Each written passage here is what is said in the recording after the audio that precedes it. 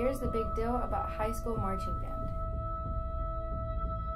Students spend hours upon hours working to perfect a show for performances that will last around 8 minutes. Each performance is a big deal. The band gets 7 to 8 minutes to showcase what they've spent hundreds of hours working on. They don't get 4 quarters, 2 halves, or 9 innings, just a few minutes. If someone isn't feeling well, twists their ankle, or gets knocked on their rear, they can't call timeout and ask for a sub. The show must go on.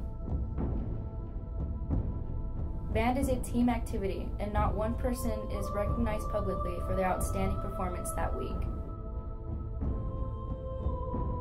All the work is done for the good of the group. That's extremely awesome.